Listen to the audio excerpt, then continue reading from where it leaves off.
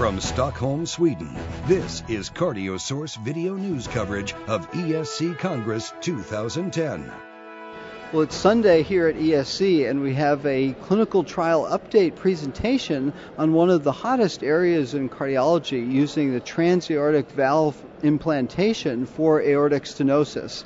And I'm joined here by Dr. Olaf Wendler from King's College in London, who is presenting data on risk stratification from the SOURCE Registry. Do you want to tell us a little bit about the SOURCE Registry? Well, the SOURCE Registry is a registry which focuses on the patients treated using transcatheter aortic valve implantation in the first year after commercialization using a device of the Edwards Sapien bioprosthesis. And the interesting thing about the registry is that this device is a device which can be deployed by a surgeon, so the apex of the left chest wall, apex of the left ventricle, or through the femoral artery by a cardiologist. And the registry is actually looking at the results of these patients at 30 days and 1 year after surgery. Well, this is a terrific one where I guess you have an interdisciplinary team that might individualize which approach might be best for which patient?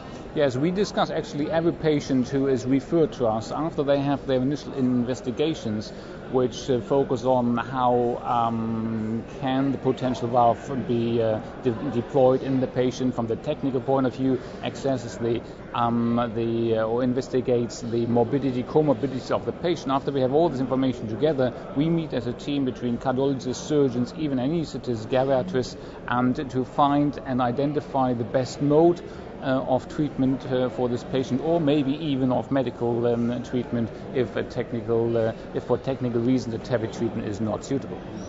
Well, this gets right into what you presented, 1 year mortality data. What did you find, and who were the patients in this cohort? Well, for the total group, the survival is 76%. There are, for the two approaches, the transapical and the transfemoral, it's a little bit different in the way that the transfemoral has better outcomes in terms of survival of 81% at 1 year. The transapical has a little bit worse survival of 71%. That has something to do with the fact that for the transapical approach, we usually choose patients who have access problems in terms of femoral arteries who are too small or who are diseased with atherosclerosis. So the group of patients who have the transapical procedure, they are usually the sicker kind of patient in terms of comorbidities, and that's the reason why we expect different kind of outcomes in terms of 1 year survival. Yeah. And then you looked at what are the predictors of mortality at 1 year, so a nice long-term outcome. What kind of factors did you find? Yeah, due to the design of the registry, we have very complete data on this consecutive group of patients. We have a very robust data set.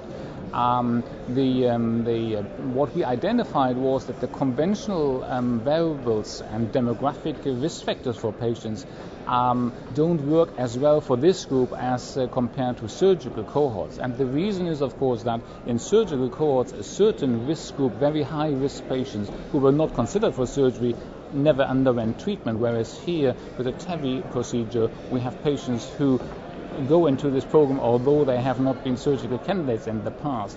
What we find is we are able to identify some variables which are a predictor of 1 year mortality.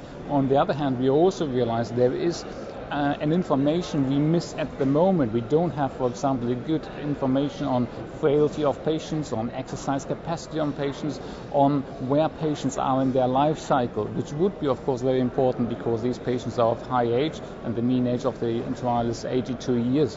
So that's the reason why it's at the moment difficult to develop a risk score, and that's our task for the future. It's terrific. Well, I want to thank you very much. It's really a key new area in cardiology, and understanding who should and who shouldn't get a new treatment is key. So we'll look forward to the emerging results. Well, I'm Chris Cannon for CardioSource Video News.